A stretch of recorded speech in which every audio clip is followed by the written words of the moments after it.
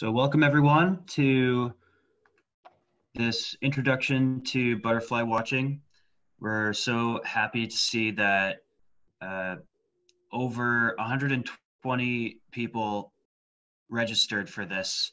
I'm not sure if Zoom will allow that many because it does cap at 100, but we're very happy to see the enthusiasm that this has pulled. Dave, the president and of the Athol Bird and Nature Club, as we all know him, will be presenting today about how to correctly identify the butterflies. Without further ado, I hand it over to Dave. All right, well, welcome everybody. We're pretty surprised and happy with the response. I'm going to do a couple of things here. Number one, I'm going to share my screen. Well, welcome to our Earth Day celebration. And, I do remember that 50 years ago, when I was in college, it was the first Earth Days. And really it was a pretty interesting time. And I know I was at Fitchburg State at the time. And really it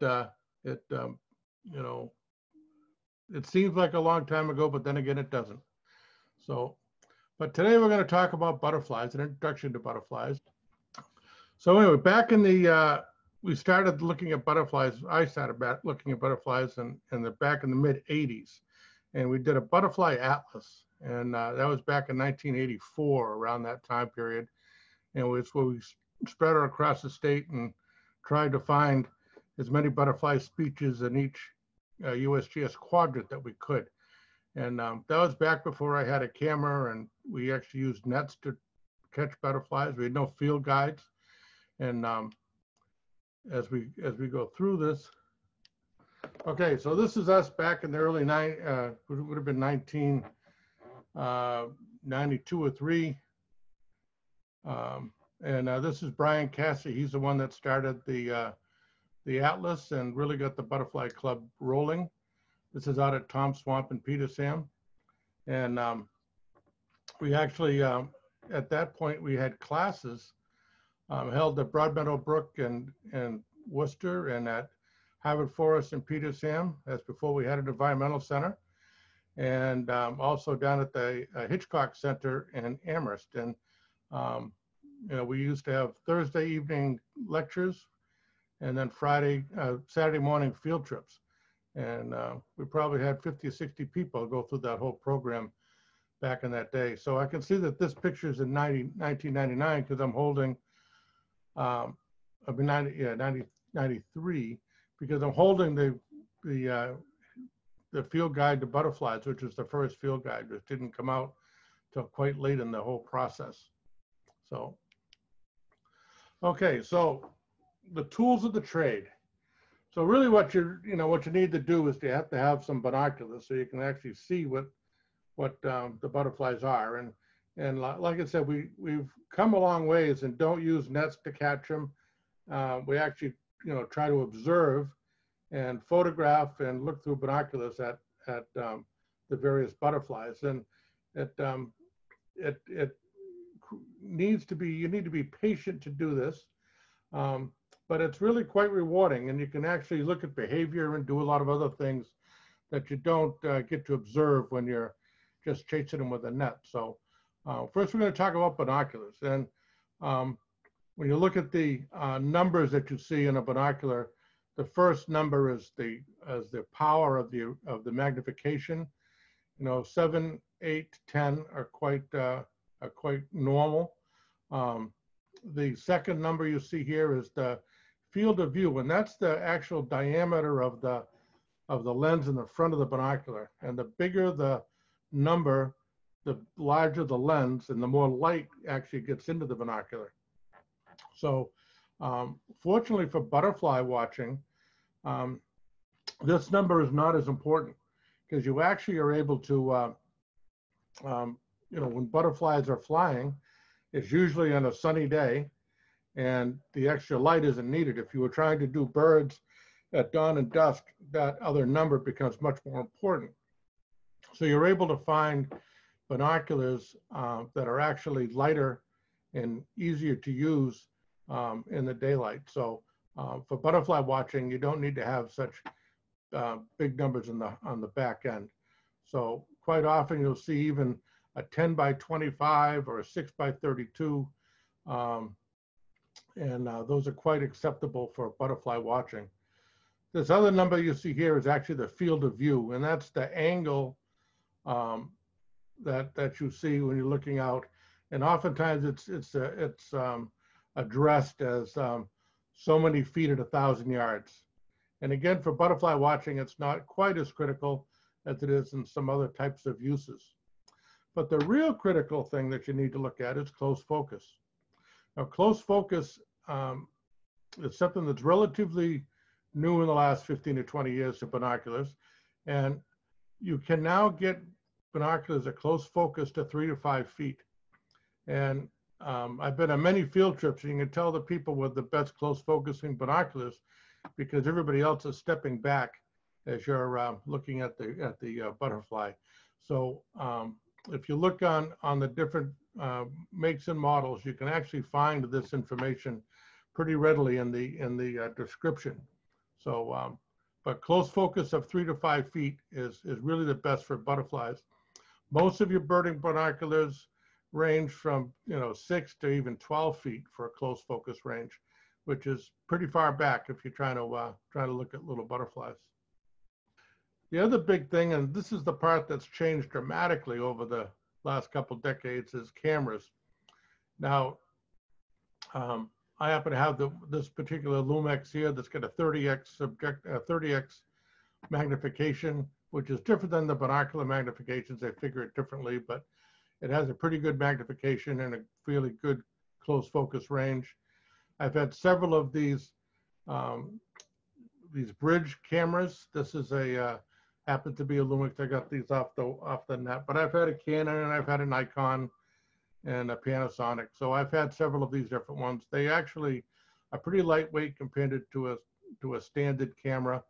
They run probably $400 to $500. These are $200 to $300, and digital cameras. And they all work quite well for doing butterflies. The other thing that's come even more recently is the phones, and really the phones have come light years ahead just in the last 2-3 years. I did get this particular new iPhone Pro, and I'm pretty happy with its 10x magnification. And I haven't used it on butterflies yet because there's not that many flying at this point, but I think it's going to be pretty handy.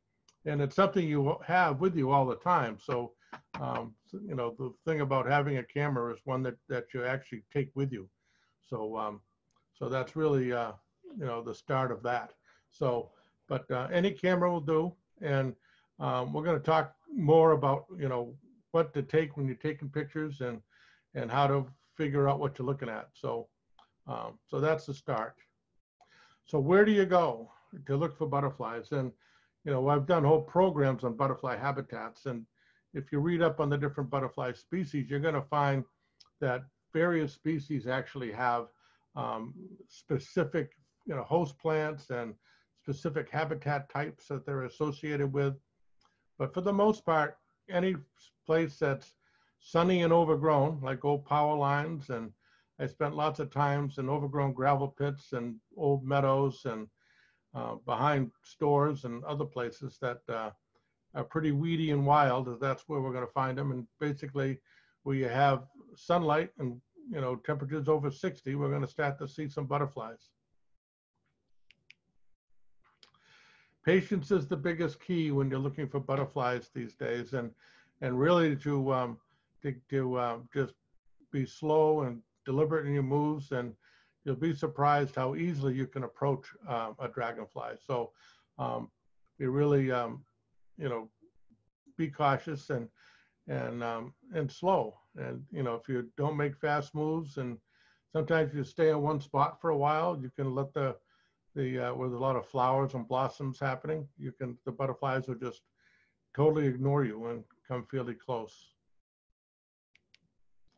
The one thing that's changed over the years too is the presence of ticks. And I can't express any more that really we need to protect ourselves. You know, tuck in your socks and use pyrethrin on your clothing. You can buy clothing that's already permeated with pyrethrin, um, and it's just a matter of really being safe and when you're out there. So they suggest in this thing to stay in the middle of the trail, which I've never been good at. But overall, I think people are getting pretty astute about being safe in the outdoors. So butterfly guides, and boy, this has come a long ways. This is probably the earliest guide was Glassberg's field guide. This is the butterfly supernoculars, and there was an early edition that had Boston, New York, Washington version that has the fewest number of species. We only have just over 100 species or so in Massachusetts that you need to be concerned with. So having guides that are pretty distinct to the area is really helpful to save some of the confusion. The newer guide to the east has a few more species, and actually over the last 20 years or so, we've had several species actually that weren't in the original guide become more and more prominent. So the newer guides include a few more things, and I'll show you more resources as we continue. And just so you know, we're going to send an email out at the end of this program to all the people that signed up that will have the names of the books and other links and web links and stuff. So you don't have to be too concerned about trying to write them all down as we go through. And we will eventually also have it's being recorded so that we'll have a chance to put it up on the website, and so people can relive this experience. So a couple of the resources that I've found pretty useful. The Butterflies of the East Coast by Rick Check is actually an excellent book that goes a little deeper into the life histories and some of the other aspects of butterflies, and I found it very interesting and a good table coffee table type book. It's not one you bring in the field, but it's a good resource for when you get back home. And I can't say enough about Tom Murray, who's many of the photographs we'll see today were taken by Tom. He's a good friend and a member of the Butterfly Club and member of the Athol Bird Nature Club. And he's taken thousands of photos. And for the most part, if you see photos that are clear and in focus, they're Tom's. And if they're a little fuzzy, they're probably mine. So with that, we'll keep going. But he has a great book here on the insects of New England and New York. And he has a website that will have in the links we'll send you. And he's a good resource if you're not quite sure what you're looking at. So the other great thing about looking at butterflies, we are interested, and there's a good opportunity for citizen science. The Massachusetts Butterfly Club has been collecting data on the sightings of all of our members since 1993. And since that time, every time someone posts a sighting on the MassLep email listserv, which I'll talk about that later, or on their Facebook page, posting pictures or whatever, that information is gathered by volunteers and goes into a database that has thousands of entries. And that database has been used now by Harvard University and others to actually look at, the climate change effect on butterfly species and flight times. And it's got a lot of very useful information that, it's got thousands and thousands of entries. So it's really becoming quite the resource for that. The other one that's kind of new, and I know Mount Grace and ABNC and others are really starting to kick into this, is the iNaturalist.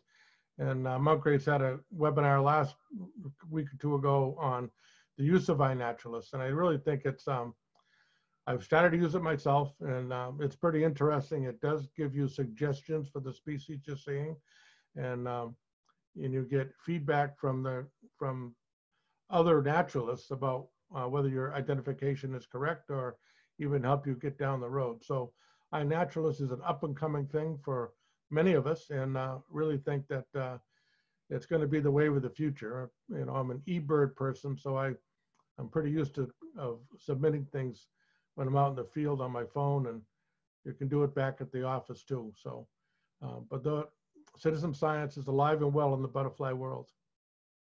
And this animal is one of my favorite woodland butterflies, the northern pearly eye. Really great to see in the forest. Okay, a little bit about the life cycle. You know, we pretty much know that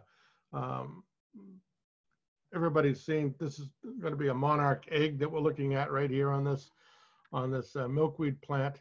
You know, I found eggs quite a few times, and well, actually many times, and it's just when you see a butterfly flitting about on the, you know, around the leaves of a plant instead of near the flower, and being very active and very fluttery.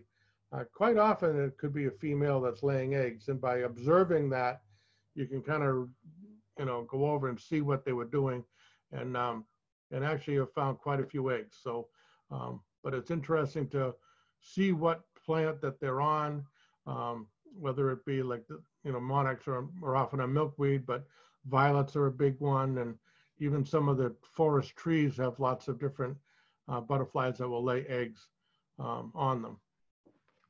So the next stage in the life cycle, of course, is the caterpillar. And this is the part where they actually chew, and this is where a lot of the leaves get eaten and so forth. And I know I've had people with butterfly gardens all concerned that they're all the plants in the butterfly garden were getting eaten. Well, that's part of the reason to have them, is they need to have this life stage, and it's pretty cool. So this is the monarch caterpillar. It will then turn into a chrysalis, and then after a fashion, it'll come out, and we'll get to a, you know, an adult monarch butterfly. And again, you know, the whole life cycle of these guys come moving up from the Gulf of Mexico this time of year, and, you know, not reaching us for another month or so after going through a couple of broods. And then the final brood in the fall, you know, heads all the way back south. So pretty remarkable. But there's lots of other beasts out there that are all going through the same basic life cycle without the migration kicked in. So butterfly gardening has gone through a lot of changes over the last couple of decades too. You know, buddleia, which is this plant that we see here on the left, the butterfly bush, you know, that was probably a mainstay in most butterfly gardens. We're kind of going away from that nowadays, you know, going back to some native plants. And we're actually working more in increasing our gardening to include a lot of other pollinators, and it's, you know, much more diverse. This is the pollinator garden at the U.S. Fish and Wildlife Service in Hadley.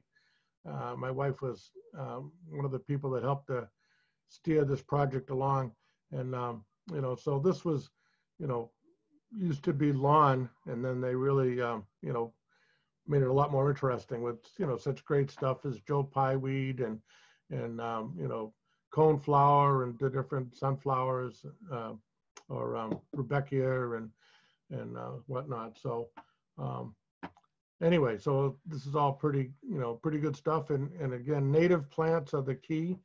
And I just, I really think that that's, you know, a good way to spend some of your summer, and maybe this spring we'll spend a lot more time in the garden. So, so part of the whole thing when you're doing any new group of animals is to try to figure out some of the vernacular of the beast, and what parts there are that you need to know. And really, it's not that complicated in butterflies. If you've done any birding and know basic structures, it's not too tough. But I'm gonna go through and look at a real butterfly and just describe some of the basic parts, and we'll go through them one at a time. So here we are with a morning cloak, which are flying right now. I've seen them for the last couple of weeks, so we've been flying. And like most insects, you start off with your head, thorax, and abdomen. And that's a very basic insect, structure. And on butterflies, we have forewings and hind wings. And, each can be different, and they can be different if you're looking from the dorsal view, or you can look from the ventral view, which is from the bottom, and they'd be quite different. And we'll look at that too. So the butterflies all have antennas, and it should be noted for those that are fairly new, all the butterflies have an antennal club. And this is significant only that if you're out in the field and you see something that you think is a butterfly, if it doesn't have a club, it's quite likely a moth. And that's one of the big ways you separate moths from butterflies. And a moth is either going to have a feathered antenna or a spiked antenna with no club. And all the butterflies will have a club. And even in some species, we actually find that the color of the club can be a significant field mark. Okay, so a little bit deeper into the realm of the parts. The costal margin is the front of the wing. The apex is where the wing corner is. The margin is that area closest to the back of the wing. Here we have a marginal band, which is this area that's just inside the wing. And then there's the submarginal band and submarginal eye spots. So as you're looking through the field guide, these are some of the terms you might run across, and this is where you might find them on the actual butterfly. So looking from the bottom, this is a gray hair streak, one of the really beautiful ones. And this one has a prominent post-median line. And on a butterfly, the median would be halfway along in the wing. And so this line is beyond the median.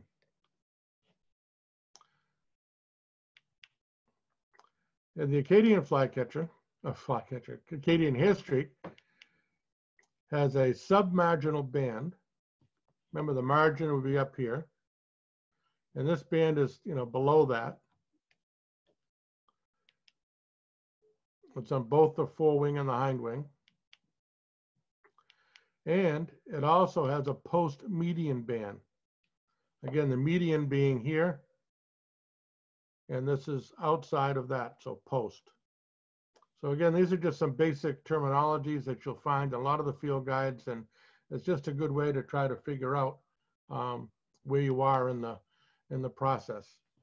So for the next bit here, we're going to go through the various families of butterflies.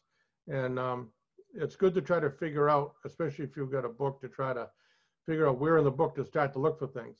And this is basically how most of the books are set up by their, by their families.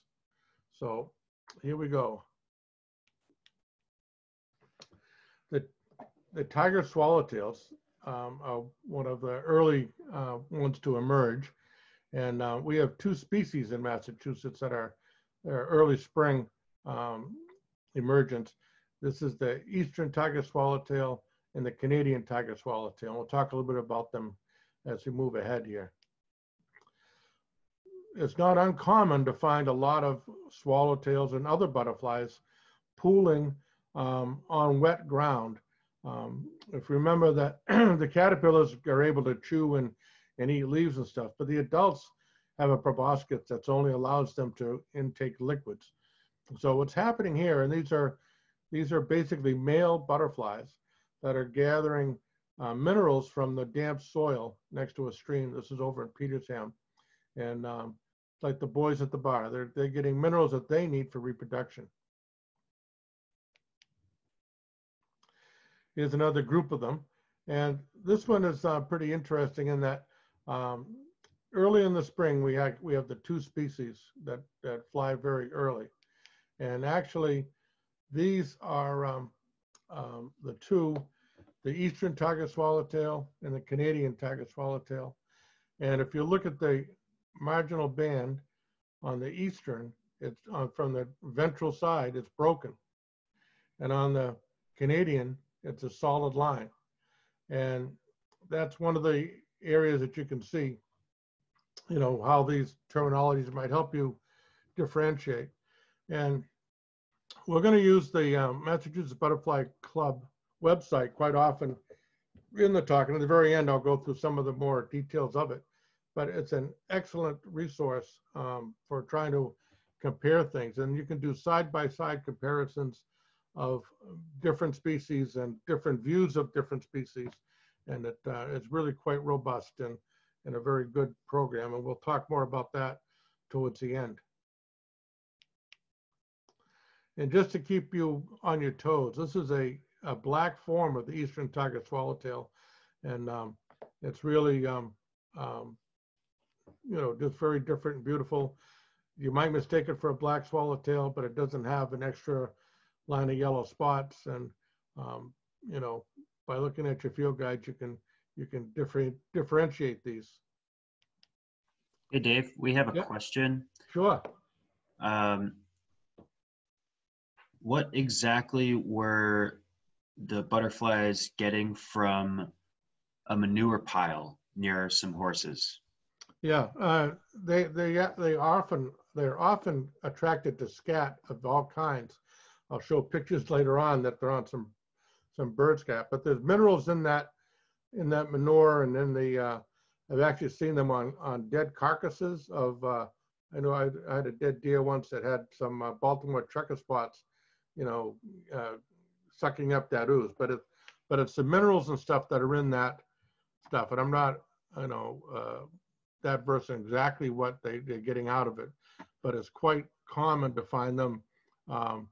You know, if you're walking down a trail, there's some dog scat even, you know, quite often you'll find different butterflies right on that scat. And again, they have to, you know, it has to be moist so that they can suck it up without having to chew it. So, yeah, so but that's a good way to find butterflies, is to look at scat or dead stuff or whatever. So I'll talk more about that too as we get into some of the other species.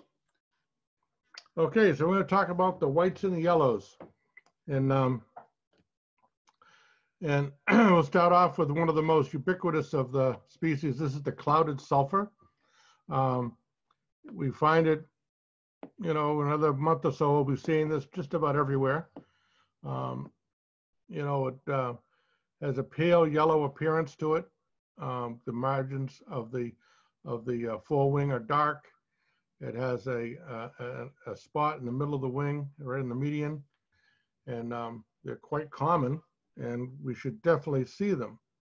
A very close relative that's also really pretty common is the orange sulfur.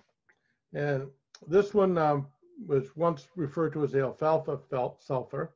And what's interesting too about this one is that early in the season, it does have a little bit richer color yellow, but on the dorsal view, it's got quite a bit of orange.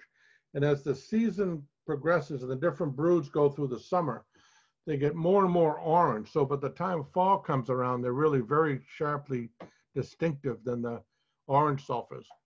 And again, open field habitats, pastures, hay fields, you'll find quite a few of these floating around. The introduced European cabbage white is probably the, you know, if you have a garden, these guys are there. I've actually had one eclose in the house not too long ago from last fall's, you know, bringing the house plants in. But anyway, the cabbage white is pretty distinctive. Definite blacks on the tips of on the apex of the wing. and dark body. Oftentimes you see white wings in a dark body. That helps it for them to be flying earlier and later in the season because they can use the reflection of the light wings to reflect light onto their body to warm them up. So they get a little bit longer flight period than they might otherwise have. So, just a neat butterfly that could be kind of a pest for any of those, cabbage type plants in your garden. So not so wonderful there. We have a couple other, native whites that are more common in the western part of the state. This is the West Virginia white, and beautiful, animal, and really fun to go see. This population in Sunderland, and then as you go further west, there's quite a few more. And there's a mustard white, which is a little more dramatic. That's only out in the Berkshires. So really kind of neat to see those. And there's one that I actually went out of state to find, and this is the falcate orange tip, which you have to really go to New Haven area to find it in the rock cliffs there. And it's just a beautiful animal that actually, there are historic records for this out on Mount Tom and a few other places in the state. And it hasn't been found in modern times anyway, but it'll be a good one to always keep an eye for. And that's relatively early flyer. They're already flying in Connecticut. And it'd be a great one to add to our state avifauna if we could really get there. Hey, Dave, we have a few more questions. Yeah. Lola, I'm gonna have you talk. Here we go. How are we doing? I'm doing great, thanks. You started talking about butterfly families, but now I think you're just going randomly through. Nope, these are all the whites and yellows. Oh, okay. And the swallowtail was the first family? Yeah. And the second family is now whites and yellows. Yep. Okay. All right. And we got another one from Mary. Hi there. My questions were on the West Virginia and the last. What are their host plants? Good question. I'm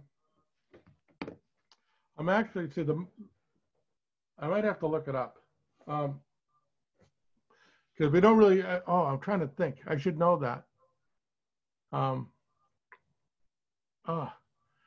I know if Sue Cloutier or something was on, they'd know that answer. But yeah, it's interesting. Yeah, it's interesting because I don't know if West Virginia got to name it first, or if it's a particular type of plant that are they seen as far out east as the Athol Gardner area, or no, they're mostly in the Connecticut Valley West, Okay. And all right, so they must like something there. Yeah, and I'll try to get that figured out by the time we finish. Okay. All right. So, but anyway, yeah, it's I do know that thing. It's a little white flower that's in these ravines, and I should know it. In the chat, it says Joanne says Trientalis, woodland mustards, garlic mustard. And she's right. It's toxic too. Yeah.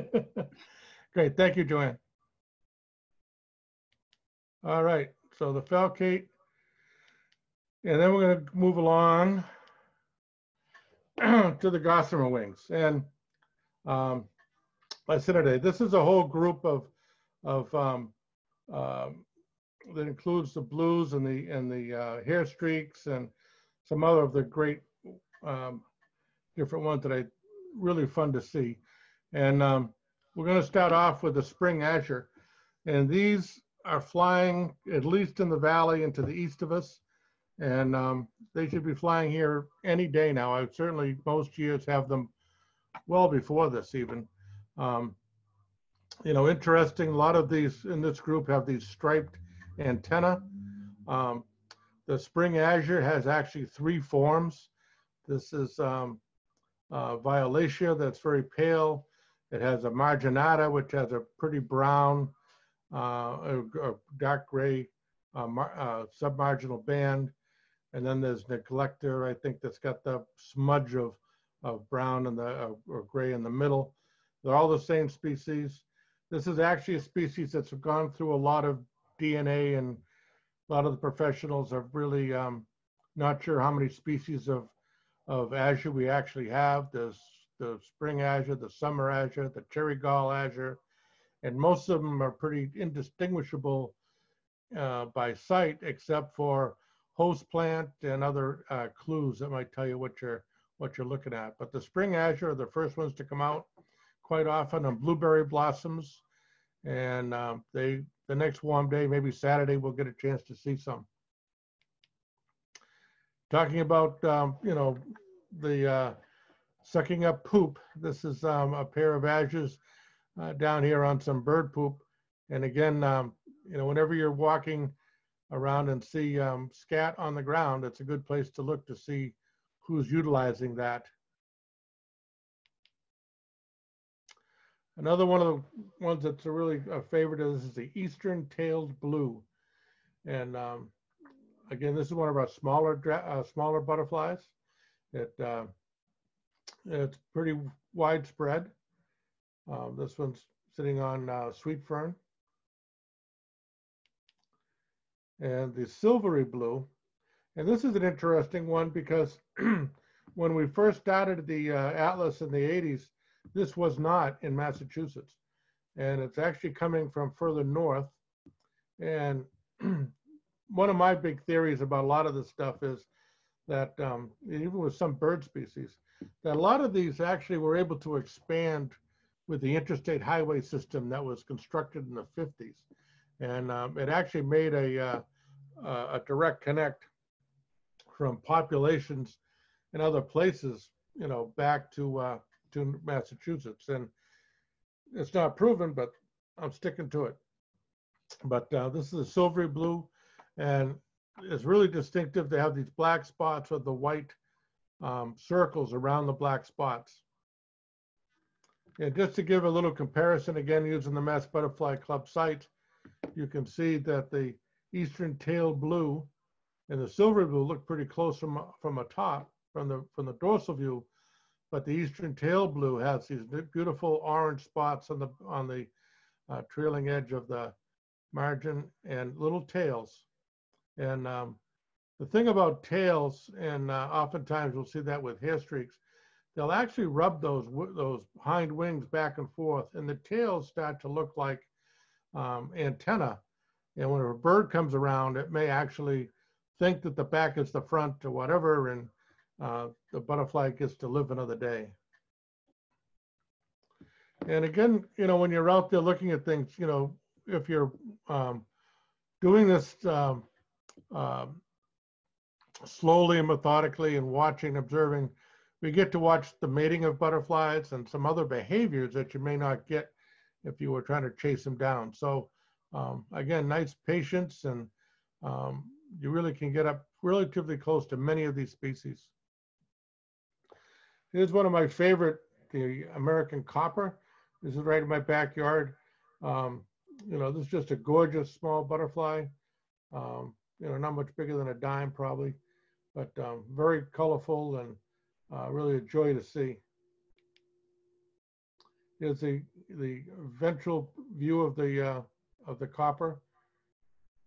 This is the American copper. We have a couple other species. We have a bog copper and also that comes from Massachusetts. Okay, another one that's going to be flying relatively soon. This is the eastern pine elfin, and it actually feeds on pine needles. So when you're gonna find it, where you find, white pine, red pine, and pitch pines. You'll feed on any of those, and again, relatively nondescript in the sense that it can really camouflage itself in the forest litter.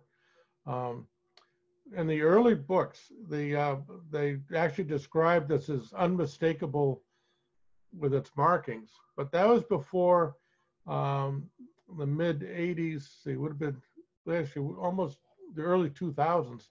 There was actually a population of bog elfin found in Massachusetts. For the first ones discovered were over at Harvard Pond in Petersham, and there's been other populations found further north and east in these bog habitats, but it feeds on black spruce. And so they're very closely related to the eastern pine elfin visually. They look quite the same. There's just a couple of things different. They're much smaller in size, and you see these arrowhead markings on the pine elfin. The bog elfin lacks these, and there's a difference in the margin, but they're extremely rare. They're on the endangered species list, so you're very unlikely to run across a bog elfin. So Dave, when you say these creatures are feeding on black spruce, are you saying that they drink the sap? No, the caterpillars are the ones that eat the needles. Okay. You know, so yeah, the caterpillars of the host plant always refers to what the caterpillar eats. So, yeah, thanks for clarifying that. The adults, again, just, suck up stuff like a straw. There's another one of my favorites. This is the brown elfin, and it's usually found in areas that are pretty impoverished, like around gravel banks or overgrown things with, old sand plain type habitats. Again, it flies very, very early, and it's I think the colors are pretty neat, even though they're very nondescript. It's a nice little bug to find, and these are happening really right now, the end of April and early May. So the hair streaks in general, this is a couple of our summer hair streaks, and the striped hair streak on top and the coral hair streak here. Relatively woodland oriented, in the dappled sunlight, you find them quite often. To me, finding hair streaks is like finding an owl when you're birding. I mean, you don't always expect them, but when you do find one, it's kind of a great thing. There are some hot spots across the state where you can find more and more of these. But again, a lot of them are very specific to host plant. And I know, like this, the coral hair streak, there's a small hill on the campus of the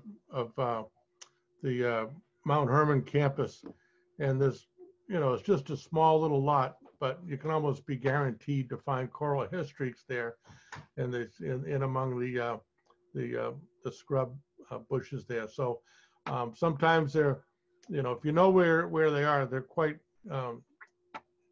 habitual sometimes in their habit, but it's great to find hair streaks. And you can see on the striped hair streak especially, you see that these markings at the tail end of the hind wing actually do look kind of like an eye and antenna.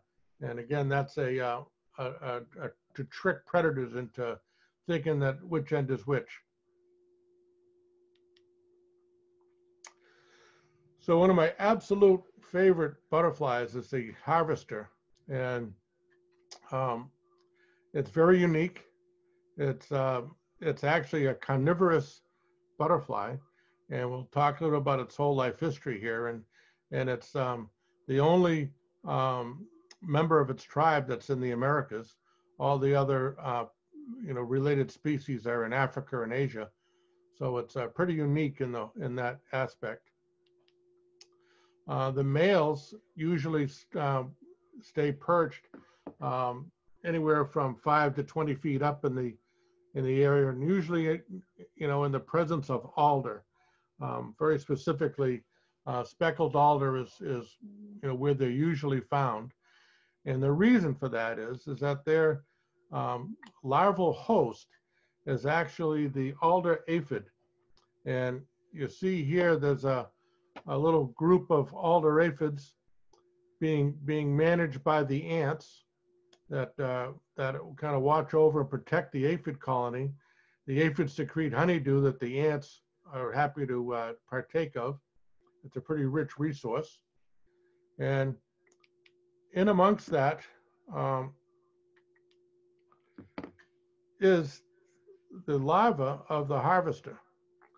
And the larva of the harvester pierces the aphids with a little beak, and then sucks out the juices of the aphid. And actually, the dead skins of the aphids actually wind up adorning the top of the caterpillar. When I took this picture, I actually scraped it off to see where the larva was, but the dead casings of the caterpillar camouflage the caterpillar even more. And there was some questions that were raised by a graduate student at Harvard University, about why the ants aren't taking, better care of the aphid colony. Well, there's actually, his studies found that there was a pheromone that the caterpillar exudes, and it fools the ant into thinking it's just an aphid, and the ants totally ignore it. So really, bizarre and interesting and complex stuff. And here's the money shot from, this was in, I think it was 1999 in May, on a Butterfly Institute field trip. And this is a female harvester actually laying her egg inside the aphid colony. And there was probably a dozen of us on that field trip, and she was flying around pretty helter-skelter, and if it wasn't for the sharp eyes of some of my colleagues there, I never would have seen it land. And she was only on this for a few seconds, and so I was able to get that shot. You can see it's pretty early in the season. It was May 5th, and so this was a pretty interesting encounter with this animal. And again, swampy areas, sometimes near gravel pits and stuff, you'll find the alders, but look for the aphids, and there can be quite extensive colonies of aphids, and the more aphids they are, the better chance you have of finding the harvester butterflies. So one of my favorites, and one of my money pictures. This actually was asked to be in the Bronx Zoo Riverscape exhibit. So this picture's gotten around.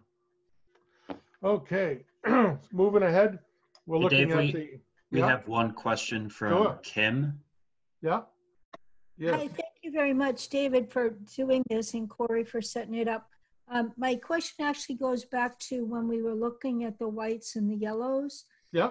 When the slide that you had that showed the two butterflies, and you said one, I wasn't sure if they were both the orange butterfly or if one of them was the clouded and the other was the orange. Right. There were two separate slides. One slide had a clouded sulfur with its wings closed and its wings open. The next slide had an orange sulfur with the wings closed and the wings open. Okay, I get it. So the second slide was both pictures were of the orange sulfur. Yes. Yep. Okay, perfect. Thank you so much.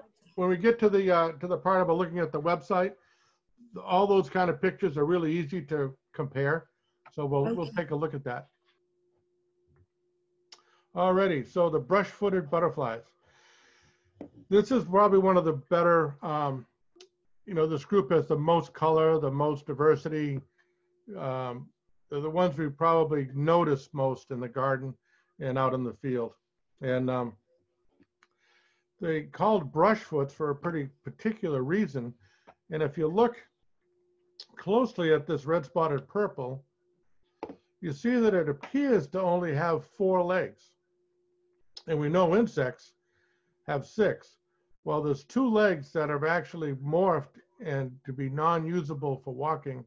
And it's a little bit not clear exactly how each species use them or why they morph that way, but they really only stand on 4 legs. So that kind of separates them from all the others. And it's just one of those things. But these are some great looking butterflies. Here's the Compton tortoiseshell. And I learned when I was putting this together that it's not Compton's, because it's actually named for a town in Quebec. So it's Compton tortoiseshell.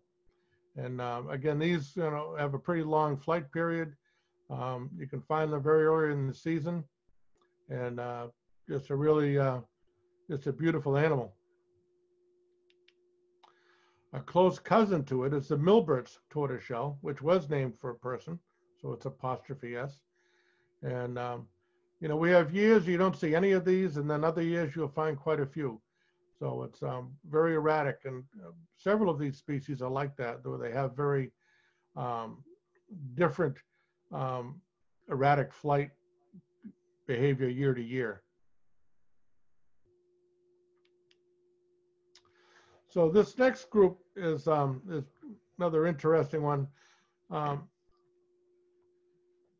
always like to find these from the ventral view, because this is actually the east.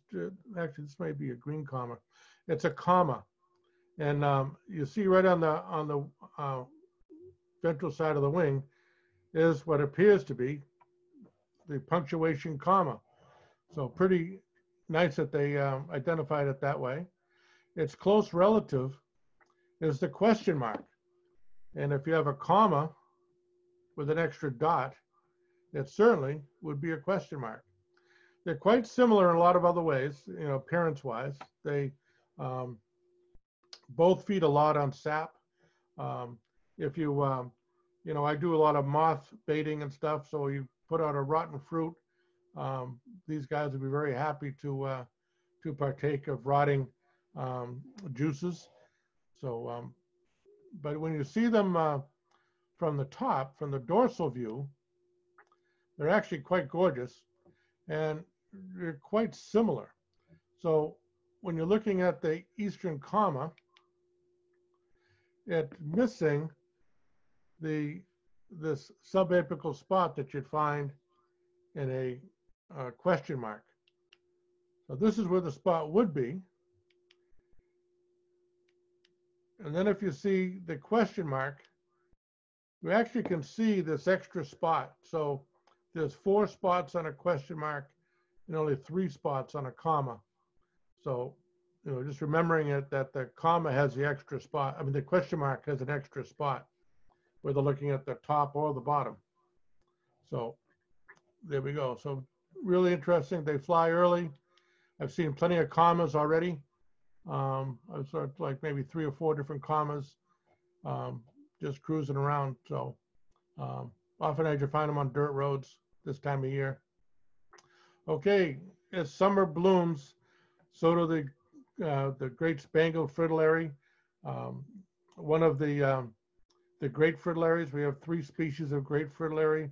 They're, you can tell them apart by the specific field marks, but they're the 2 other species, the Atlantis and Aphrodite, are more to the western part of the state and the northern part of Massachusetts. We can get all 3 here, but they're not very common except for the great spangled. Here's the dorsal view. These are just, large, beautiful orange butterflies. There's a subset of fritillaries that are smaller. This is the silver bordered fritillary. And what's neat about it, it's a wetland obligate. You find it quite often with other interesting species. So, and it's a little bit smaller than the great spangled, got great color, those silvery spots on the underside. And on this one, if you can see this black dot within this white cell, that's a dead giveaway that that's a silver bordered fritillary. So just an interesting, I like it when there's an absolute way to tell one from another. So if you see the black spot, you're golden. There's quite a few species that actually come up from the mid-Atlantic states in the late summer and fall. And this one happens to be the variegated fritillary. And, that's the typical place to find these would be along a shoreline of like the Quabbin, or the water stats going down. You can find them in fairly good numbers there, and other places where you have shorelines that are get weeded up in the late summer. All the way right up into like the first frost, you'll find them.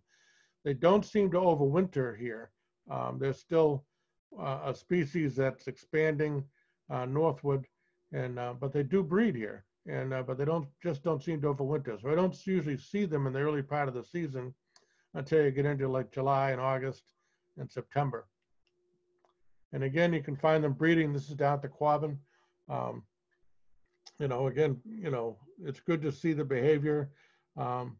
So we've seen them doing this, but we just don't see them overwintering, at least not yet. But these are one of the species that we'll be watching for changes in the climate as it moves forward. Another cool one that's here, this is the Harris checker spot. Host plant is the flat-topped aster. We have them in Petersham. We have them in a few other places. It's a very bold little checker spot, and just fun to see. Not very big. You can see it fitting on the head of a daisy, the flower.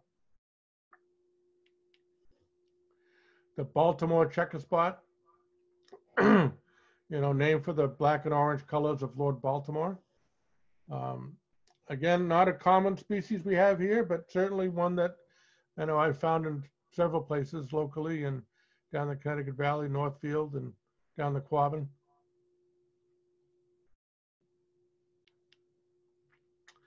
And the ladies. This is an American lady, and some interesting things about her identification is, or he, there's a white dot in the first four-wing cell on the American lady. Now, it doesn't always appear, but it can be seen from quite a ways off, either the top or bottom.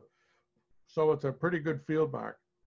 The other thing you can think about is the American lady has big eyes, and the very similar painted lady would have 4 eye spots here instead of just the 2. So the American lady has big eyes, and she's got that other nice little white dot in that first orange 4-wing cell.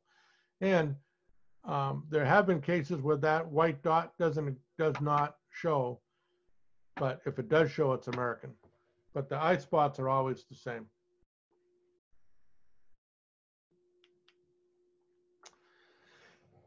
There's another place where Massachusetts, and especially the North Quabbin area where we are right now, we have this the same species with 2 different forms. This is the red-spotted purple that we're seeing up here on the top left, and you know, it's the southern form of this species, and the white admiral is the same, except that it has this addition of a big white band, a post-median band. And the theory is here is that, again, I mentioned before, that when you have a white band like that on the wing, they can actually use that to thermoregulate in the cooler climate and get more flight time per day. So, but we're fortunate here in Massachusetts that we get both forms of this species and hybrids in between the 2. So sometimes you can get a little more white or a little less white, whatever. So there could be kind of an intergrade between the 2 forms. Beautiful butterflies, though. And again, the monarch is really, everybody knows it. It's pretty unmistakable. You know, there's another one very similar, the Viceroy, that would have an additional black mark that bisects these veins. So a little bit smaller, but also quite interesting. So that's our brushfoots. So the last family, and we're moving right along here, is the skippers, and these are the little brown jobs that you know, of the butterfly world. Some of them are a little more difficult to identify, but there are several that are pretty distinctive. And this one that's shown here, this is the Arctic skipper, and it looks like a miniature fritillary.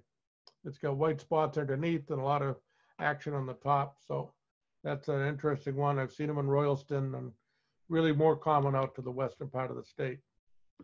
But the the real little brown jobs are the dusky wings.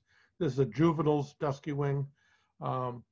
Again, early spring. I've seen them very early. I was trying to think just how early, but like mid-April, and on a warm spring. This isn't a warm spring this year, but there's several species, and you need to bear down a little bit to distinguish between them. A couple of similar species. The more common is this one down here on the lower right. This is the silver spotted skipper, and this, like splash of bird dropping looking paint on the side of the ventral wing is really distinctive. It's a common in most gardens, and you can really find them all across the region. The hoary edge, on the other hand, which is very similar, has this little white blotch on the band here on the edge of the wing, and it's much less common. And it's a good. I found them different places, but they're again, it's if you find one, it's a good day. The hoary edge and the silver spotted skipper. The Habermuck skipper, on the other hand, is fairly large in the skipper group. Very distinctive with the dark at the base of the wing. From the top, it has a very distinctive, black band around the edge. And when you're taking photographs of butterflies to identify, particularly on the skippers, it's good to try to get photographs of both the ventral view and the dorsal view when possible. And quite often the skippers will do this dorsal view. They'll get on a leaf and spread out to get, to thermoregulate. So it's quite often you'll see them in that position. But it's good to try to get both angles to get all the field marks you might need to have to make their positive identification. This is the Indian skipper. And this one, I only kind of included it because it does have a distinctive field mark. If you look right here on the top of the wing, and even on the bottom of on the ventral part of the wing, it has these markings that actually look like beggar's ticks. And I just remember that as a good field mark when you're out in the woods, out in the fields, looking at these guys. But again, these are probably not for the faint of heart. You got to start to really look at these closely.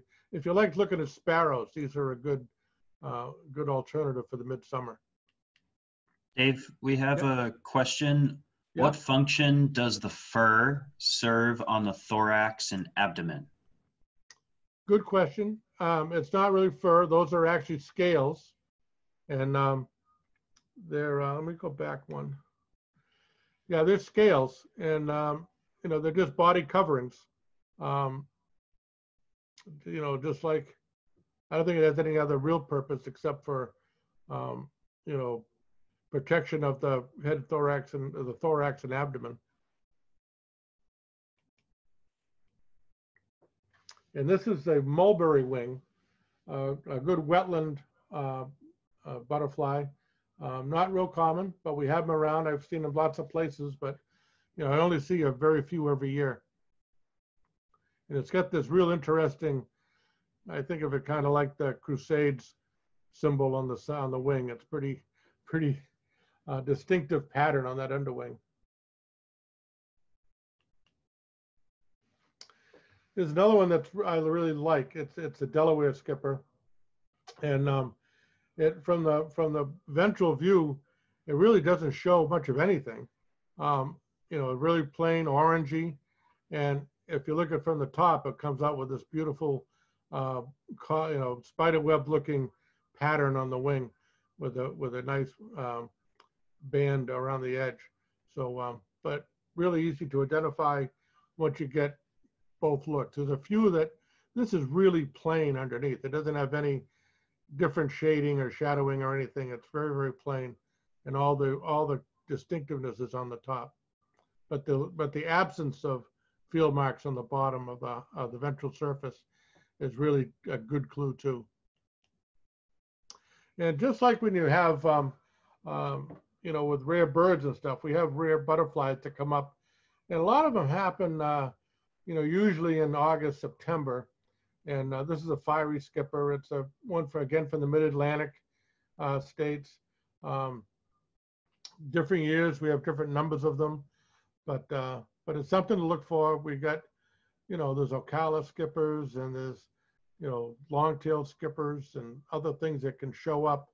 So particularly in late summer, when most of our other things are kind of going by, we can be surprised by finding some of these neat guys from the south that are kind of trying to take advantage of the climate and stability here. So that brings us to the end of the families, and I'd like to take just a minute or two to go over the Mass Butterfly Club website, which is really a great resource. And, you know, again, it's been going, you know, since the early 90s. And I'm going to do a little technical stuff here so that I can share this with you. All right, now, yeah, okay, we are there and we're live, right? Yep. Dave, That we have a works. question from Yep. Mary. I'm gonna put her on the call. Sure. Can you hear me? Yes, we got you, Mary. How are you? Okay, good. Again, a host plant question. Do all the skippers, caterpillars, use the same host plant? No, in fact, they're quite varied. And quite often the host plant is the key to where you're finding them. Some have wetland plant obligates, and some you know, grasslands, and so there's quite a variation in the host plant, and that helps to, you know, explain the species variation, you know, as you go through that. So they're very varied. There's a number of skippers, and they all have their own thing that they do. Could you just name a few of the plants? Well, like early spring, the cobweb skipper likes a little blue stem. I know that, and I have to think a little harder, but they are different. I know, like Dion skipper is only in marshes, and it feeds on sedges. So it's quite varied, and each one would have their own life history. And I'm going to show you on this website where you can find some of that information. Oh, great, thank you. We'll have a link in a minute, and I'm going to show you where the species accounts are that really get you into some of that life history work, which that's real interesting. There's a life history stuff. And this early in the spring, I haven't really gotten my brain into it all yet.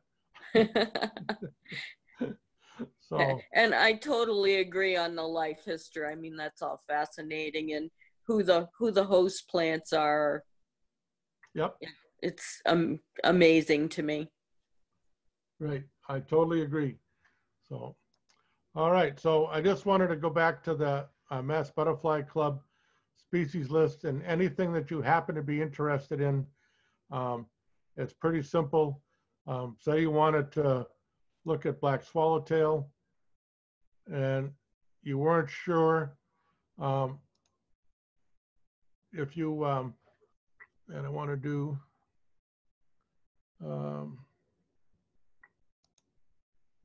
I want to do,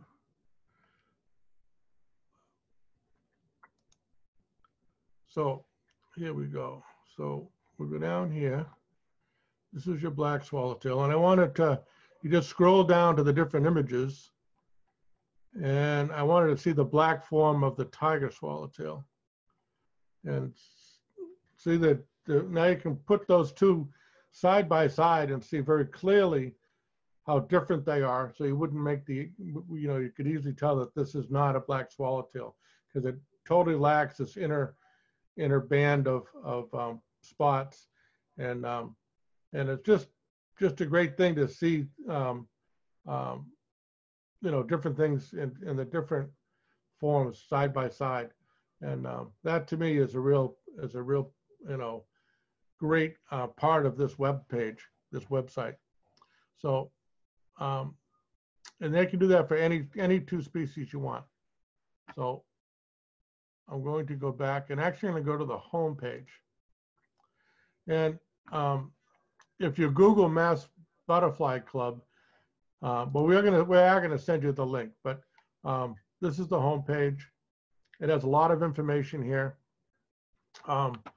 If you want to butterfly information, again, the one interesting thing they have here that'll be useful for everybody is the flight dates.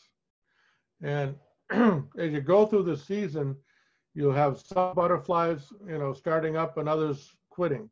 So if you look just on black swallowtail, it's going to say that a few occurrences happen in April, but mostly in May, and they go all the way through the season, ending out in October.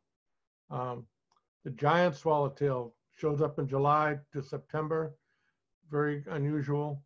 Here's the eastern tiger swallowtail. Again, starts in May and goes through the whole season. The Canadian tiger swallowtail only has the one flight, so that it ends in early July. And so you can look down through what you might find. Brown elfins in April, hoary elfin, frosted elfin, Henry's elfin, pine elfin. So, these are all happening in April. So you look down this list of what else might be flying, question marks and commas, and the tortoise shells. So anyway, so I find this to be a pretty useful tool to see, number one, before you go out, you can kind of think what you might be able to find, and you can look up what habitats they might be in and whatever. So, and the other thing. Hi, Dave. We have another question from Mike. Yeah. He's located on the south coast near New Bedford. Yes. You mentioned a handful of species we can find in Berkshire County in the Quabbin area, but can he expect to see these same species where he is? Some of the ones that we've got in the western part of the state are actually more northern or western species, like the Aphrodite and the Atlantis fritillary. But if you look on the coast, you're going to find things like cloudless sulfur will show up there, and some of the other more southern things might come up. So you've got a different set of not Central Mass stuff. Central Mass is a pretty good mix of things, but if you get to the coast, you're going to wind up with some things that are more associated with Connecticut and New York than you are with up in the Berkshires, which are going to be more of a Vermont, Canada-looking type bunch of species. Do you have any recommendations for hotspots out in that South Coast, New Bedford area? And how does one go about finding out more info on particular butterfly hotspots? Actually, there's information on this site that'll get you there. There's also two things that you should be aware of. There is a butterfly listserv that if you go on the home page, I think that's where it's right here, and you subscribe to MassLep, and you just put your email in here and you subscribe, and that has a pretty good, a lot of people are on it, and they report butterflies as they're seeing them, so you get kind of a pretty good account of what's happening. I'm not as, I used to, places like Miles Standish have several really good butterflies. And actually the Butterfly Club takes trips to the southeastern part of the state. So although this year we're a little bit stymied by the whole thing, but because right now everything through April has been canceled. But they do go to the South Coast. So, and I'll just kind of see, but if you go to this site, they'll have PDFs of the field trips.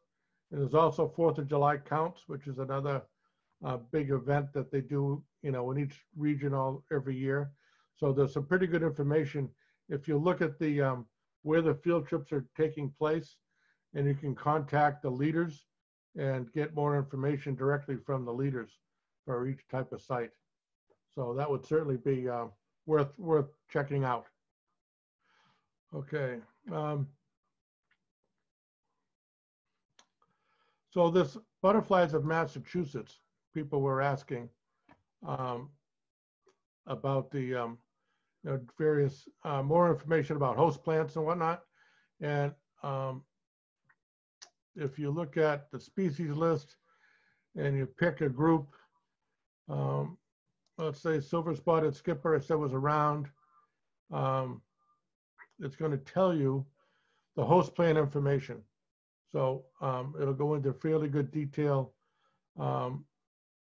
This one probably isn't as much of a specialist, but it tells you that it may have arrived on Cape Cod through locust trees. It's not native to Cape Cod, but arrived on black locust. Interesting. So this page has information about, you know, that what Mary was asking about, some deep, you know, deeper information about the various species. And it has a pretty good number of species covered in this, on this list. You know, yeah, there's a long list of species. You know, pipevine swallowtail, it feeds on pipevine. You know, and that's another one that's coming here more and more. Certainly is. I have a pipevine in my yard, and I don't get them every year, but I've had them several times. And you know, that's the Dutchman's pipe vine, and they're beautiful. And I totally expect, I've had them you know, go through the whole process, and the chrysalises did not make it over winter, but maybe some year they will. So, but you can see they're kind of interruptive in their flight patterns. So a lot of information on this page particularly. Dave, we have a question from Judy. Yep. Sure. Should we be picking one citizen science program to report data over others? There's several programs you can use to report your findings. Would your data be counted twice if you use multiple programs to report the same finding? Yeah, okay, so I mentioned the two things. I'm not sure that our volunteers at the Butterfly Club have quite figured out how to get it out of iNaturalist into the Butterfly Club database. So the Massachusetts database, you know, that we have here with the Mass Butterfly Club is very robust, and it's pretty easy to get your species, your sighting recognized. And it's either by just posting it on the, you know, in an email with the you know, the date, the species, and the town location. You don't have to be more specific than that. Or on the MassLep Facebook page. And you know, if you have a photograph that you want to share, that's wonderful to do that. Yeah, iNaturalist is the one that many of us are moving toward, and it really is. It may overtake everything else, but I want to try to keep this over 25 years of record keeping on just butterflies, you know, going. And there's no problem if you report at both places at this point. That answer the question all right? That just about does it for me. Any other questions for folks? And we will send you a list of the links and about the books and about the websites. And again, this Mass Butterfly Club site has a depth of information that we only scratch the surface of.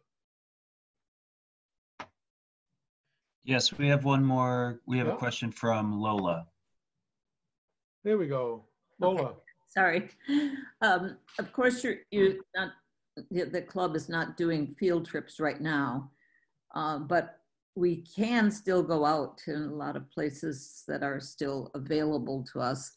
Yeah. Do you have any specific places for this month that you would recommend that are near Northampton or let's say in the Valley? Yeah, well, the Fish and Wildlife properties are still open, and Okay. it's more of what's still open. Yeah. Many of your local conservation commission areas are open, and really, I'm just trying to think. Northampton, the East Meadows and stuff. There's plenty of edge areas around those and whatnot that you could still find some good stuff, I'm sure. Yeah, I'm walking distance from the East Meadows. Yeah, yeah. I know the community gardens was closed, which is, that's a real hot spot. There's a couple of butterflies that are growing butterfly plants instead of vegetables there, and it's really quite the hot spot. So, but usually later in the summer and fall when everything's really blooming, maybe things will be opened up by then. But the community garden is really a nice spot down there. Okay, great. Thank you. Yeah.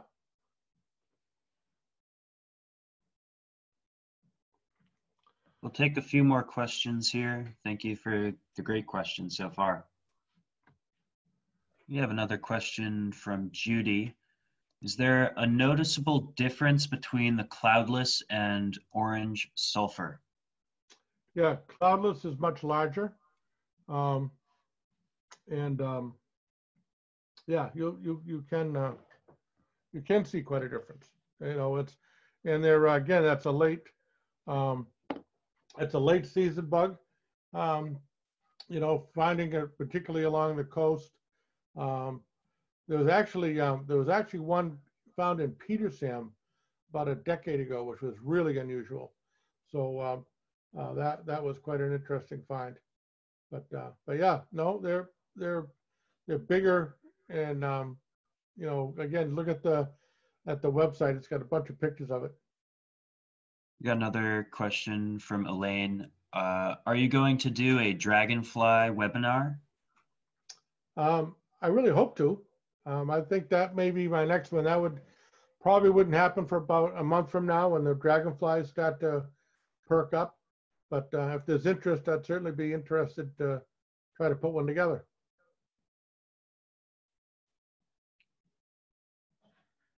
Cool. Well, thank you all for joining us today. I hope you all had a great time. Thank you, Dave, for presenting this valuable information. It was fantastic to learn about stuff. I didn't know that the difference between butterflies and moths could just be their antennas. It's pretty well, cool. That's a quick way to separate them. Yeah. I'd just like to kind of say too, Corey, thank to you and Kimlin Nugent for helping pull this together. Our friends at Mount Grace, and these are tough times for all of our little nonprofits. We can't be doing our normal programming, and we appreciate all the support that we get from all of you. And I was really pleased with the number of people that signed up, and looks like we'll be looking towards a dragonfly event next month. And please leave notes about what was right and what was wrong, and we'll try to even be smoother the next time around. Okay. Yes, thank you all. And there is a survey at the end of this webinar when you exit. So if you'd like to leave some comments in there, that survey, please do. It'll help us in the future with our future webinars. Thank you so much.